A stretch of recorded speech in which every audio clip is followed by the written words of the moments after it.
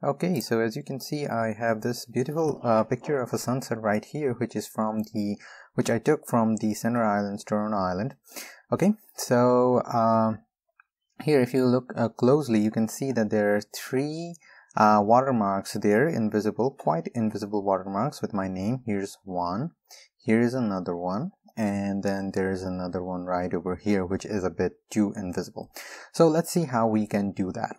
Okay, now when I go to PowerPoint, there we go, we're in PowerPoint. I have another picture right over here that is also from the Center Island of Toronto Islands, and if you'd like to see more pictures like this, you can check them out on my Shutterstock profile, where I have more pictures like this taken here. The link will be given in the description.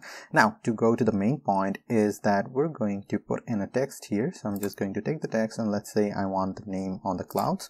There you go, on the clouds. Now I'm just going to type in my name right there. So there's my name. Now I'm going to select it all by pressing on Control A. So that's selected. Now I'm going to go to shape format.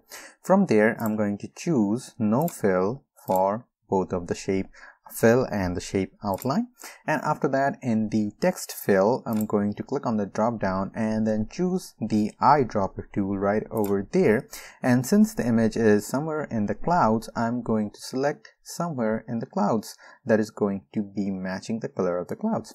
So this is what I have chosen, and the same I'm going to take for the text outline as well. So somewhere there.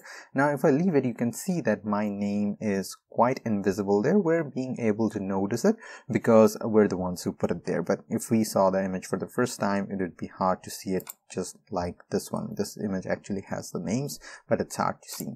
So similarly, we can do another one. And we can do it somewhere here in the grass or somewhere here in the grass. So what I'd like to do is I'd like to place it somewhere where you're not going to be looking that much, right? So I'll just put it somewhere here, and then let's say I'm putting my name again. And the fun thing is my name is also searchable on Google. I've tried it a couple of times and it gives 3 pages of results. So that's why I like to go with my name right now. Okay, so Control A, selected it. Now shape format, I'm just going to click on the same things because I have already chosen no fill and no outline.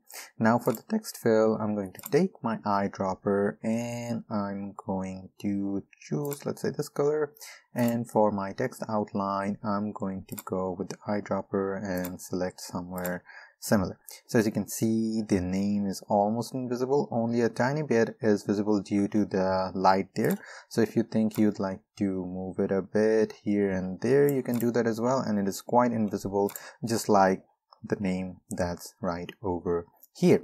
So with this, now you have your name watermark to this image. So even if you post this image on social media without uploading it to your Shutterstock profile or any stock photography websites, then no one else will be able to use these pictures because they have your name in it, and as the policy of those websites, they're not going to take in an image that has text on it. Okay, so yeah, that is how you can use PowerPoint to give your photos invisible watermarks. So that's it for this video. Thank you very much for watching, and if you want to see more helpful videos like this, please subscribe to the channel and check out the other videos I have here.